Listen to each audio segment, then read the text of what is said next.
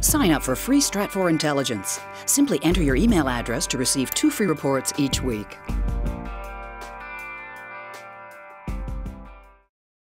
U.S. authorities will release on parole one of the infamous Cuban Five, René Gonzalez, on October 7th.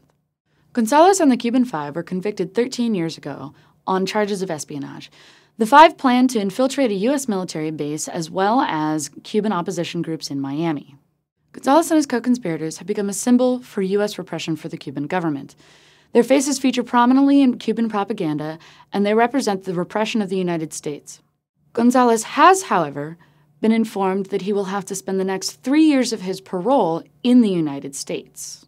While it is difficult to say that the decision to keep Gonzalez in the United States for his parole period was an explicitly political decision, the controversy that it has generated is a good reminder of where the relations stand between Cuba and the United States.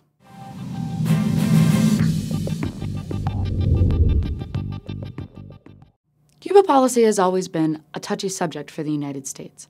From a strategic perspective, Cuba sits astride critical shipping corridors between the Gulf Coast ports and the international trade markets.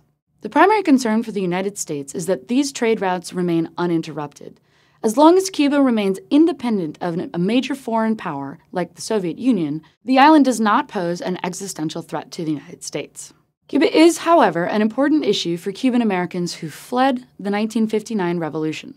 This influential group supports the embargo against the island and continues to advocate for an end to the regime of Fidel and Raúl Castro. In Cuba's case, the situation is even more complicated. The fall of the Soviet Union plunged Cuba into a deep depression during the 1990s. Those hard times forced the Cuban government to open the island to tourist investment.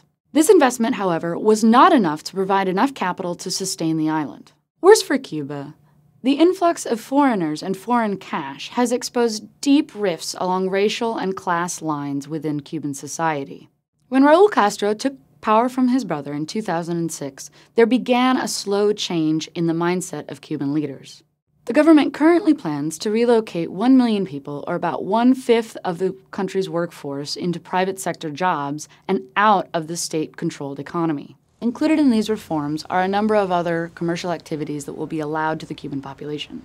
The sugar ministry has been closed, Cubans are now allowed to sell cars, and the island has opened its first business school program. Cubans are increasingly being granted business licenses, and there is some talk of allowing them to travel freely to and from the island. The ultimate goal is to mimic China's slow, gradual liberalization and to avoid the catastrophic collapse of the Soviet Union. It is this concern for domestic stability that is driving the decisions of the Castro regime, but there are international forces at work as well. While it is conceivable that Cuba could look to the United States as a source of foreign investment, the long, tense history between the two countries prevents that from happening. Despite the occasional positive gesture between the United States and Cuba, now is a particularly unlikely time for a reconciliation. The reason for this is that Cuba has tied itself to the Venezuelan regime of Hugo Chavez. Every day, Cuba imports over 100,000 barrels of subsidized oil from Venezuela.